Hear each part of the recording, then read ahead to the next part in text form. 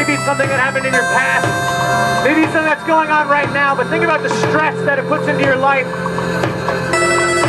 Perhaps if other people know about this, it changes the way that they think about you, the way that they perceive you as a person, but more importantly, it changed the way that you perceive yourself. It made you realize that you were capable of something that you never thought before you were capable of in a negative sense. And now with your hands, just put the slightest bit of pressure on the person's head, just so they can feel your presence there.